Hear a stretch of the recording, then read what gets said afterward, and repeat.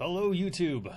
This is my theory for Fallout 4. It's a pretty interesting theory, but it contains spoilers for everything. So if you have not completed the game, if you have not exhausted the content that you are interested in, if you have not at least been through the Institute, this video will just confuse you, because you need to know at least the possible endings of the main storyline. I will go into them and I'll give a brief summary of what happens. Originally I had a really long video. It was over an hour long, and I decided that I needed to scrap it, start over from scratch, because there was just too much going on in my video.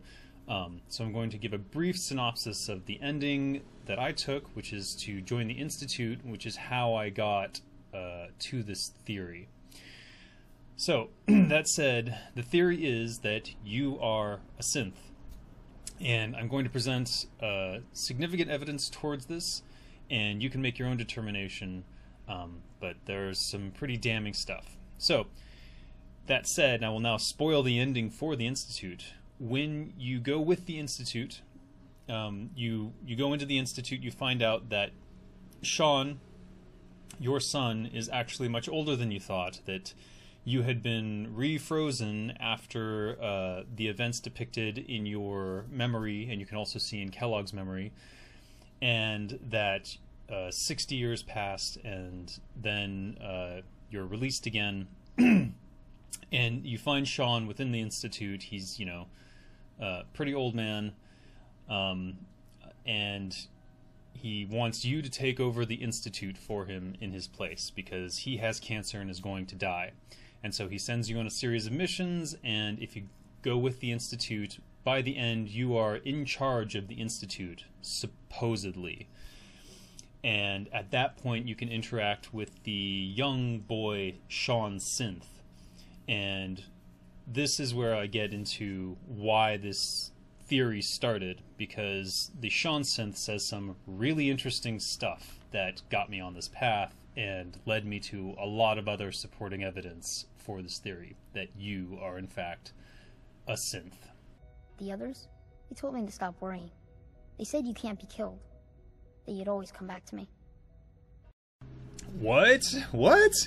The others told me to stop worrying. They said you can't be killed, that you'll always come back to me. Now, you might say that that's just the other heads of the Institute trying to reassure the Shaun Synth that, you know, everything's going to be okay.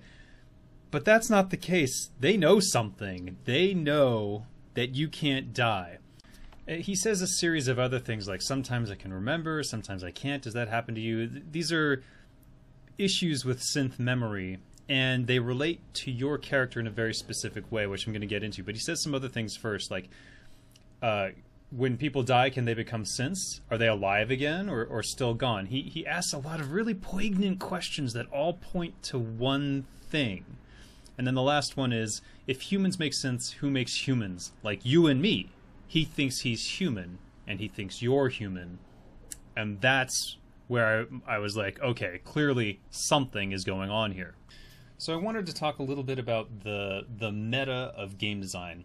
And there are certain games that have a huge impact on the mentality of game designers, and one that had a major impact on game design was BioShock, Ken Levine's BioShock. And I'm going to spoil that too, so if you haven't played that, go ahead and pause or skip ahead. In BioShock, there's a moment where there's an explanation for why you are doing all of the things you are doing. And it's explained by you've been controlled by someone, using the phrase, would you kindly? And Andrew Ryan says, you know, a slave obeys, a man chooses. And this gave a reason for everything that you did in the game that didn't necessarily make sense. The reason you were violent with all these people, the reason you did bad things and killed all these people when you might not have wanted to do those things. And that had a huge impact on the way that game designers thought about narrative in games. And it's here in Fallout 4. The reasons you do things, the reasons that people are interacting with you and that you are the center of this story, there is a reason. And that reason is that you are the Institute's you're the 4th gen synth. You're not a 3rd gen, you're improved upon in a way that none of the other synths have. Now you have all the basics that the Gen 3 synths have. And let's go through them real quick. It was probably just a glitch. Hello. The fine motor control software. Theoretical limits are made to be Just broken. a limb twitching, perhaps. But her eyes were moving as well. Involuntary twitching and rapid eye movements while sleeping can only mean one thing, Max.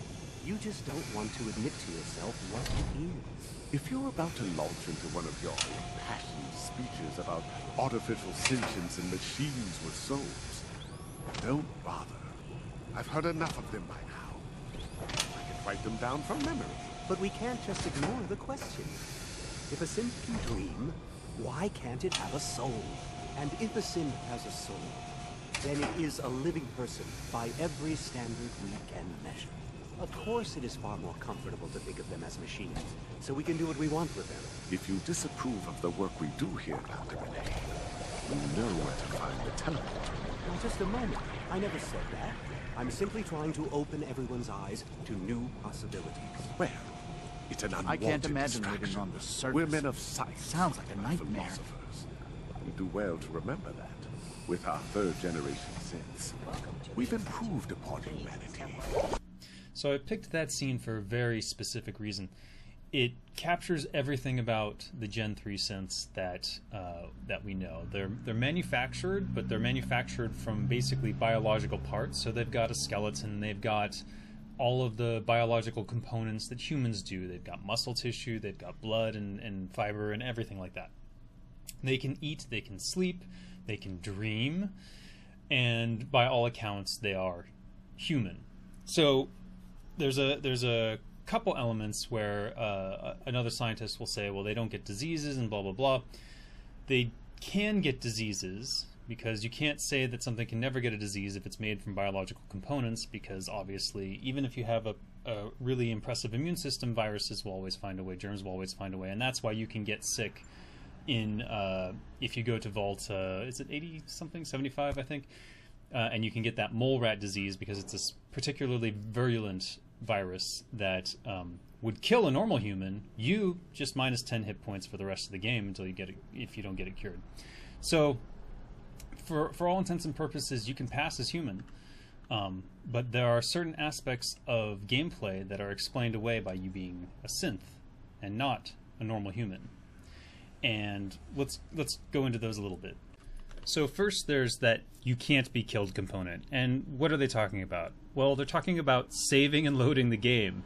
Every time you save the game, you create an image of your memories and everything, and it's uploaded to the Institute. And then when you die, guess what? You just load that game, and then are teleported exactly where you were as though nothing happened.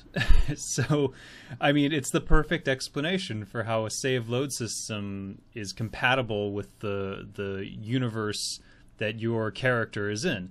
If you're a synth, yeah, you could take a look at this clip. Doctor, my friend here needs your help. Oh? I'm not a mechanic.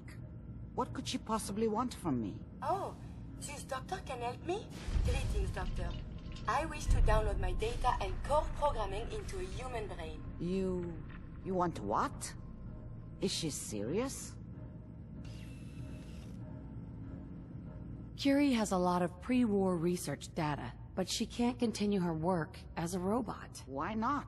There are fundamental limitations in my robotic systems. I have no capacity for the human trait of inspiration. I've never considered anything like you're proposing. It's an interesting problem. The memories wouldn't be hard. We translate those from the brain to computers and back all the time here. It's how the loungers work.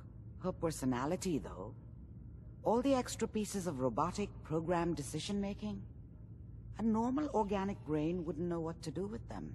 A synth brain, on the other hand, well, it's already somewhere between the two. So it is possible, then? Likely, even. We just need a synth. and I may be able to help with that.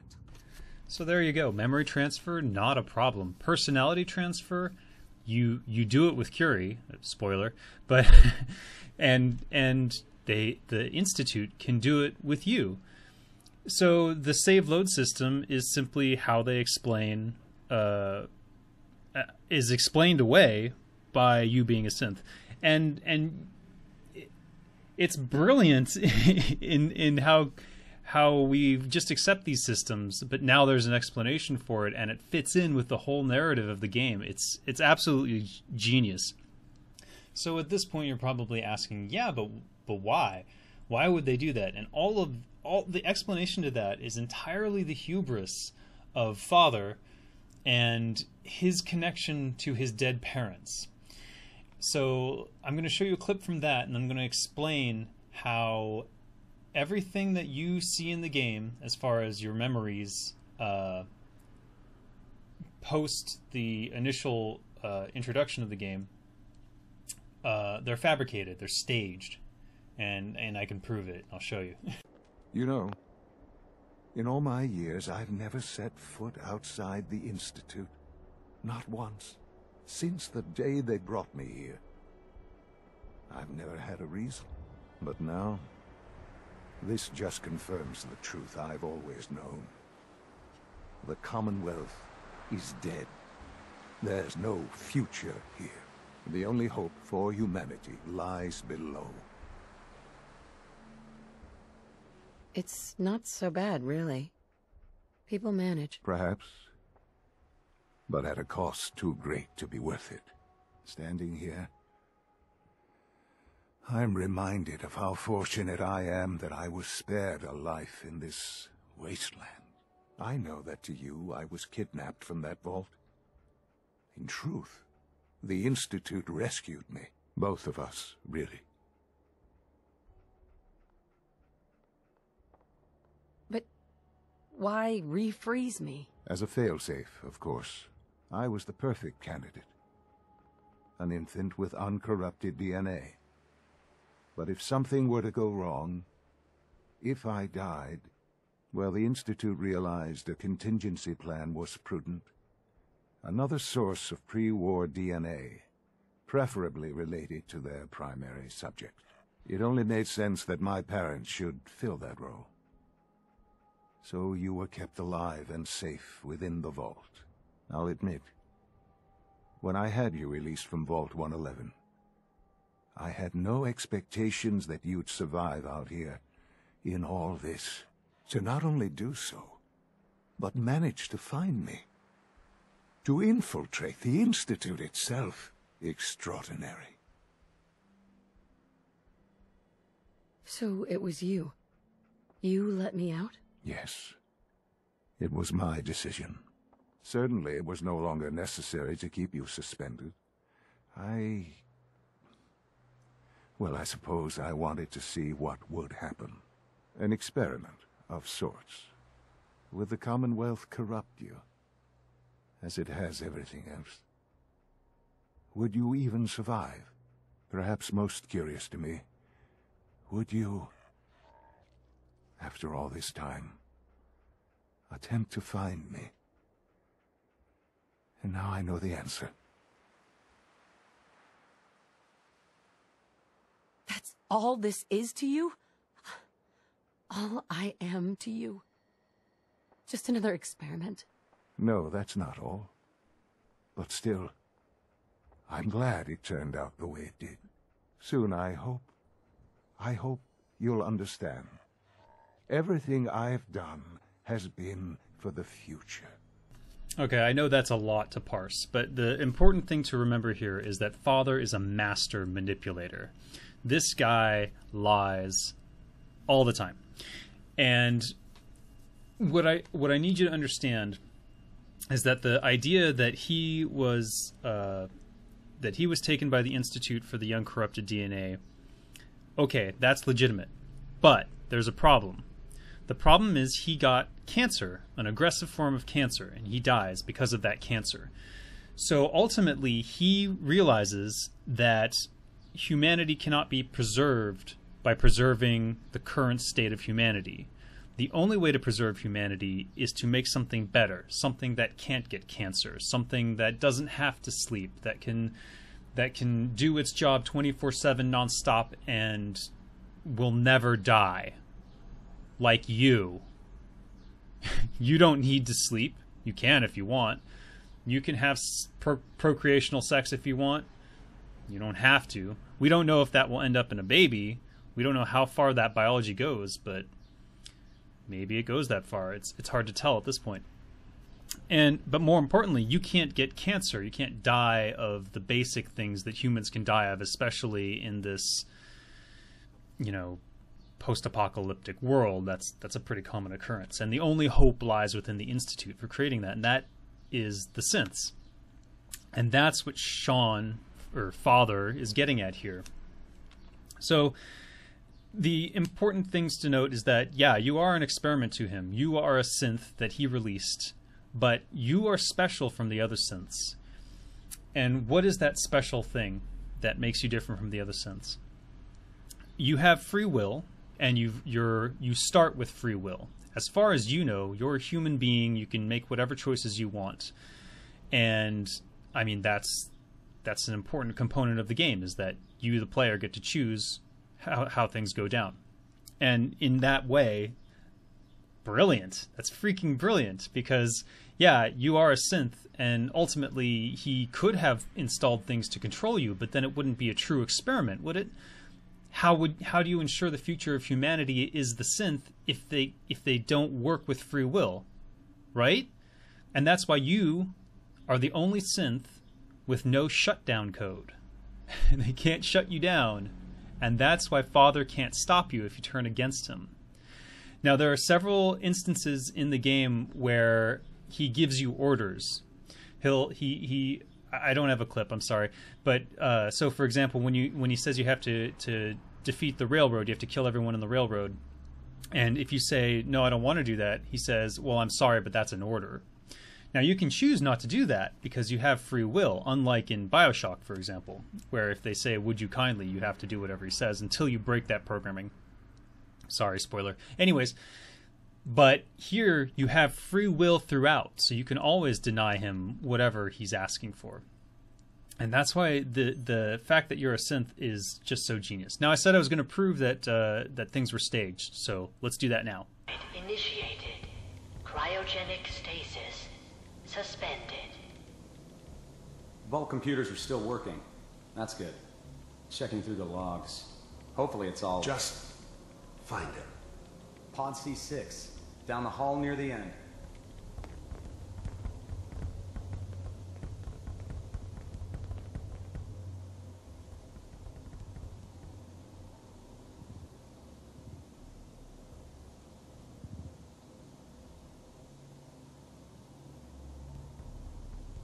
This is the one.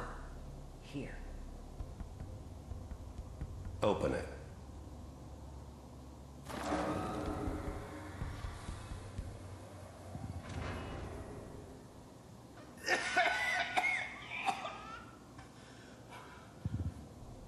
Is it over? Almost. Everything's going to be fine. Okay? Come here. No. Come here, baby. No.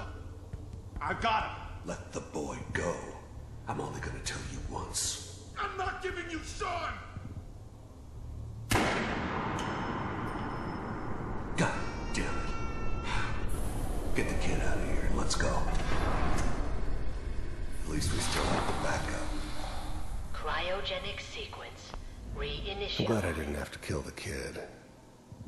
I'm not saying I haven't done it, but I never like to. But even then, I knew it was a mistake leaving her alive. I understood that kind of revenge. No one better.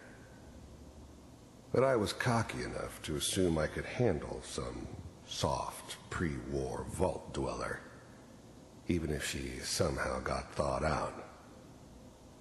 At least I know those Institute bastards will soon get what's coming to them, too. Did you see that? Did you see them pause? They're staying just out of view of where the pods of you and your husband would be. It's so blatant. It can't be a mistake.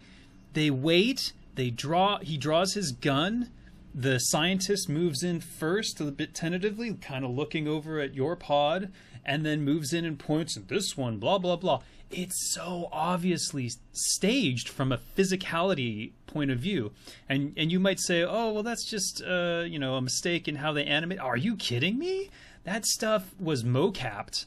They did, every movement in there was so clearly done on purpose that there is no doubt in my mind that that was staged. So let's look at some of the things he says and some of the things he was thinking at the time that this event occurred. So number one, you're not the primary subject in his memory. That is the person who gets killed when they take the baby away. That is the primary subject.